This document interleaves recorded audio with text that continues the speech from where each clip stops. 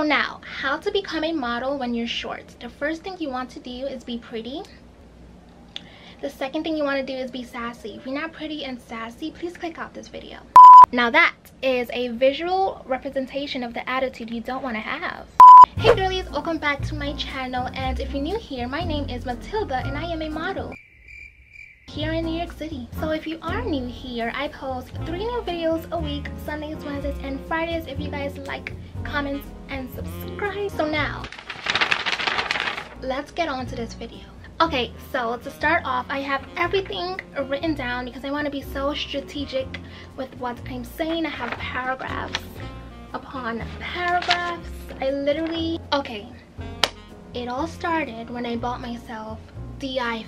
Now, I was always a Galaxy girl throughout middle school, high school, but the photos I've taken on my iPhone weren't like any photos you've seen before. I've never took selfies. I was more into the composition of my photos, creating shapes with my body while making certain body movements.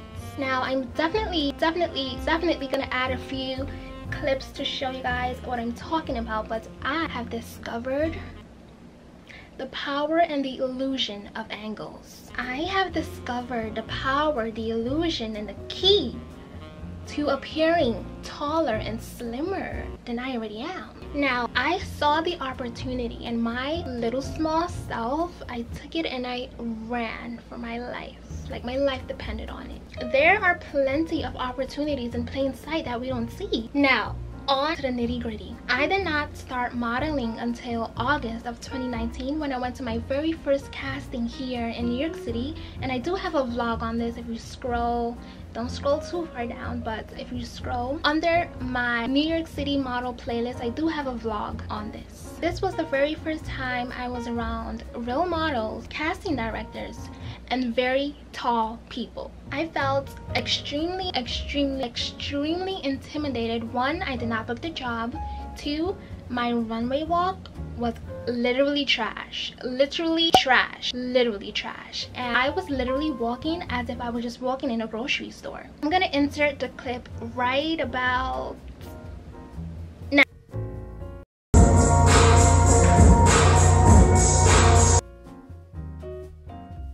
I also had no comp card, no portfolio, no training. But the one thing I did have was a dream. I had a specific spark, a feeling, a passion when it came to being in front of that camera. And as you guys saw, when I bought myself the iPhone and I started to take pictures of myself, I was very strategic in the way I wanted my pictures to come out. I was very strategic in the way of the composition. I wasn't taking no regular photos. I was posting them on Instagram and I wasn't getting no regular engagement. And that's when I saw I can actually make this a career. Now, back to the casting. As soon as I left the office, studio location, I took it upon myself to network with models, network with photographers, and start building my portfolio, comp card, and resume ASAP. I went there with little to no knowledge and I left with valuable information. Now, I spent lots of money printing out my own comp cards only to change the photos out 2 weeks later because I was shooting with so many photographers and I didn't know what photos to use. But it definitely is a learning journey. It took me a while to figure out what photos to put on my comp card because I was honestly just using photos I found on Instagram, my prettiest photos.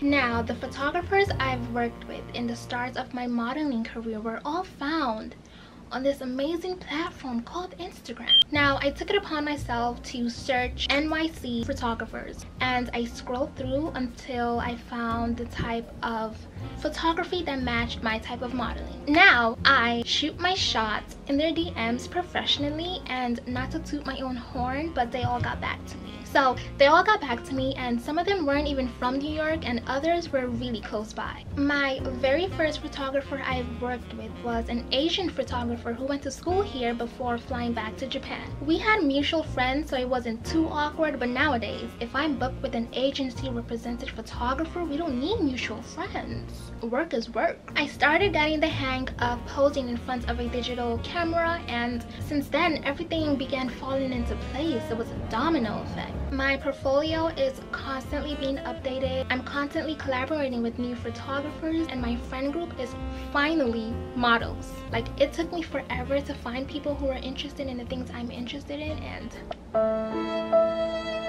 I am finally surrounded with people who have similar interests, people who see a vision similar to mine, people who are interested in the things I do, people who have a similar journey, people who are already signed, people who are newly signed, and also people who just like being in front of the camera in terms of like a YouTube journey. Now, I have a gut feeling this is only the beginning of my modeling journey and only part 1 of my model series here on YouTube. Now, as a short, petite, freelance model, I've walked for multiple paid runways, multiple paid gigs relating to commercial modeling. Hello, future me here. So I just want to make it clear that I heard lots of no's before I heard one yes.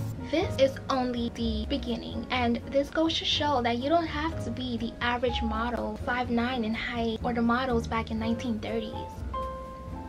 This goes to show that anybody with drive and dedication and passion and fire can become anything they want to become. So now, with that being said, I will be wrapping it up here, and don't forget I do post 3 new videos a week, Sundays, Wednesdays, and Fridays. If you guys like, comment, and subscribe, and I'll be seeing you guys soon.